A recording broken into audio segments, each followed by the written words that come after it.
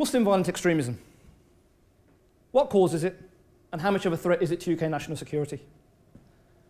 Counter-terrorism units across the UK have made more arrests within the first 3 months of this year than they did throughout the whole of 2013. The recent conviction of 11 men from Birmingham who planned to blow up the bullring is a testament to the reality of terrorism within the UK, and there are some reports that suggest that over 150,000 people have either been killed or seriously injured as a result of Muslim violent extremism since 9/11. That translates as approximately 31 people every single day, or about 2 people every hour.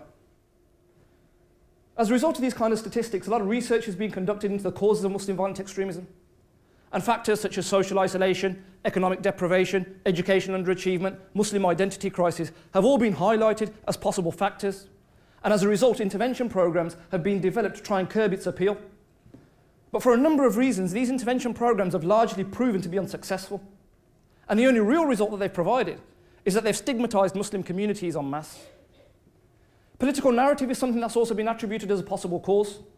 After all, on the 20th of September, George W. Bush held the entire world to account when he initiated the war on terror, stating you're either with us or you're with the terrorists. This us versus them paradigm was picked up and exploited by individuals like Osama bin Laden, who stated this isn't a war on terror. And they're not asking you to choose between democracy and terrorism. Rather, this is a war on Islam, and they're forcing you to choose between your faith and your citizenship.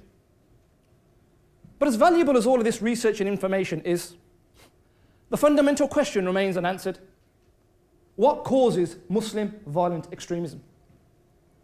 In my PhD research, I focus on the narrative that's utilised by radical extremists like bin Laden to identify the theological points that's contained within their narrative.